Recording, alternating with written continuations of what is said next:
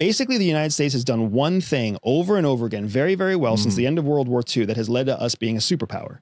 And what we have done is we have made other countries dependent on us. That's all we've done. It's that simple, man. It's that simple. Well, it's because we have the dollar. No. I wouldn't give that credit to the CIA. No, it's not because of the dollar. It's because it is. We can print the money and we are the reserve currency, and we kept everybody's gold too. What does everybody pay us in? They pay us in dollar. Foreign currency and gold. Right. They don't pay us in dollars. Why do you think the United States doesn't take payment in dollars? Because there are dollars. Because the dollars are worthless. Right. So it's not because of the American dollar that we're powerful. We're powerful because coming out of World War II, how many Japanese and Nazi bombs happened in the United States? None. We weren't destroyed. Right. Our economic capacity was maxed. Of course. Yeah. We actually got women into the workforce for the first time ever. Absolutely. But what was it like in the UK and France and Germany? Decimated. Decimated. What was it like in Japan? Decimated. Right. So who became the contractor of the world? We did.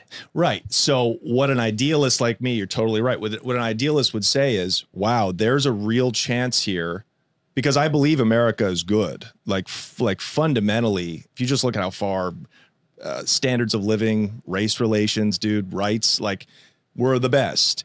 There was a chance for us to be like, okay, no more bully. We have a huge surplus. We rebuilt Europe. We could have given it back to Europe. You know, we gave it back to the Japanese. Communism will burn itself out on its own. Why do we need to kill 2 million Vietnamese people?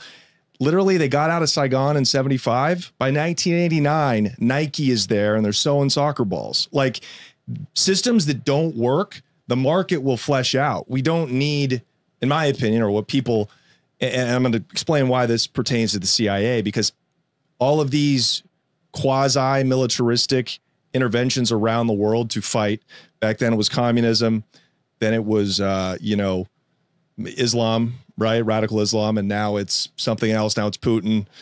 It all starts with, covert CIA. I would seem they're on the boots on the ground, putting the disinformation in, stirring up rebellion. And then it falls just like 53, Iran, the revolution. And it's been up ever since.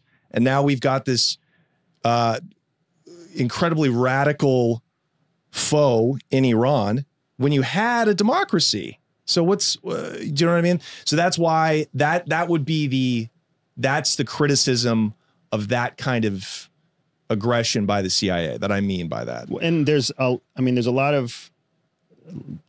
of incorrect statements that lead to the conclusions that you just made, right? Okay. So let me just start. You said less than a few minutes ago, we're the best. And then you also said America's fundamentally good. Yeah. Best and good are two different things. You were like, we rebuilt Europe. We had the potential to say no more bullies. Mm-hmm. By rebuilding Europe, we were just becoming the new bully. That's what that's the whole U.S. secret sauce. We are the bully. We are the bully.